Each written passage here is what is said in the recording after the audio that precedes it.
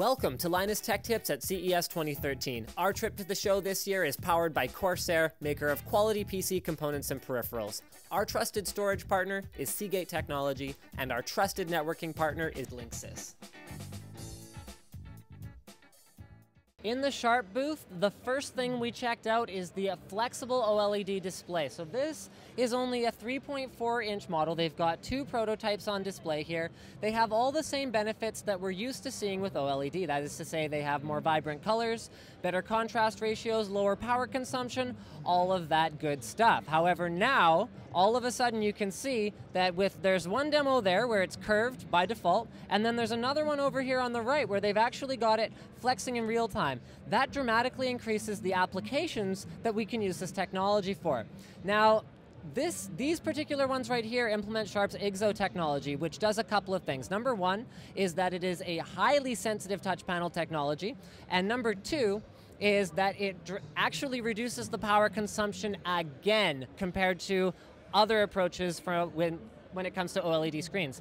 Now, you might say, okay, OLED is already very efficient, why do we care? And the answer is, if you want to build a larger format panel, or if you want to pack more pixels into it, power consumption becomes a factor again. So the great thing about this is, unlike so many things we see at CES, this isn't actually science fiction. Unlike, the product that was in the Sony booth, where no one from the booth had actually even heard of this or seen it. They basically pulled it out of a box, put it in a display stand, and no one knows what it is. This could be produced tomorrow. If a partner of Sharp said, hey, look, we're going to cut a PO, we want you to produce this, let's get it done. Very, very exciting stuff.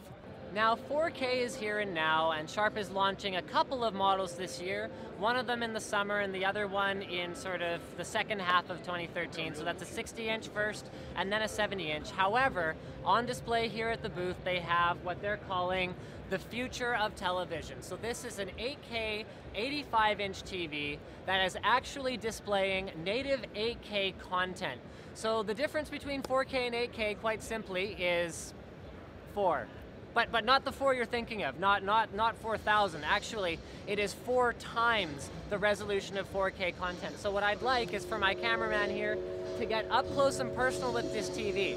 Sharp is encouraging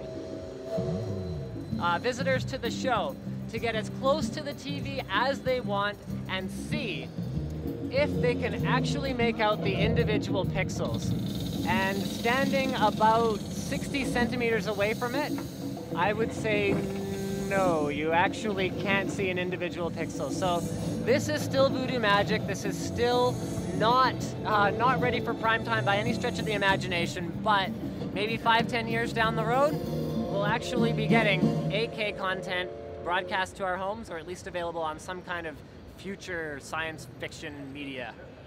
Thanks for watching Linus Tech Tips at CES 2013, powered by Corsair, Seagate Technology, and Linksys.